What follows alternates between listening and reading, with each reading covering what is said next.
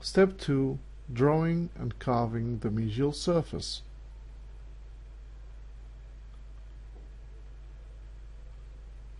After obtaining this block, we draw a line on the mesial surface, bisecting the block into two equal halves.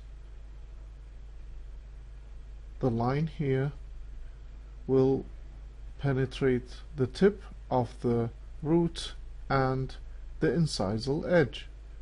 The point or peak of curvature labially is 8 millimeters away from the incisal edge, while the peak of curvature at the cingulum is 9 millimeters away from the incisal edge.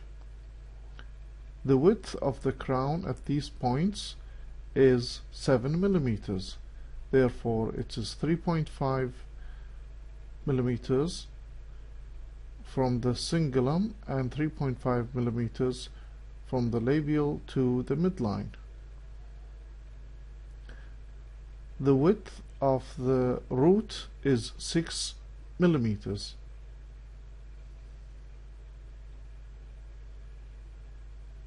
The slope of the incisal edge ends about 1.5 millimeters lingually, while the end of the cingulum ends at 6.5 millimeters from the incisal edge.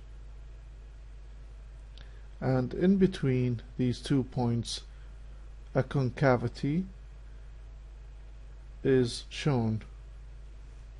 Now, after drawing the mesial surface on the block, we bring the plaster knife and cut the excess as we done on the labial surface.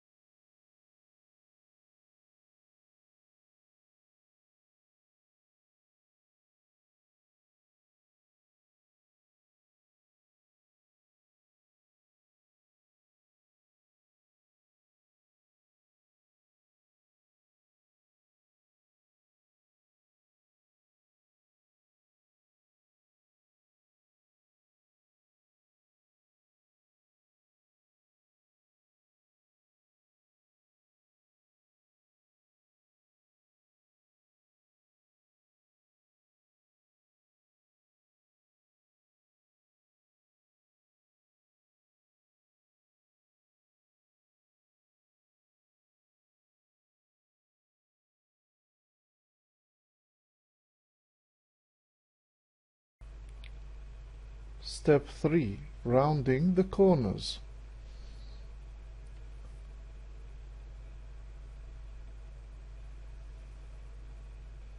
Now this shape is almost a cube with very sharp corners. Therefore, we should round in the corners, all 4 corners, from the cervical line down to the incisal edge. This is done by a wax knife, gently rounding the corners.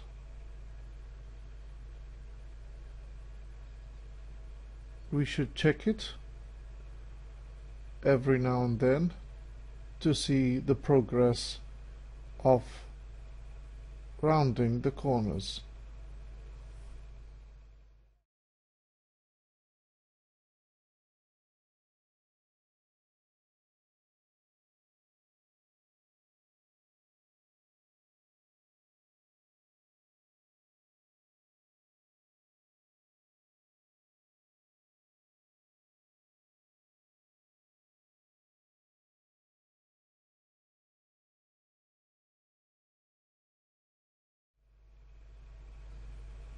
We should always check it with the diagram that we have, so it will be exactly like it. As you could see that the labial surface is very rounded.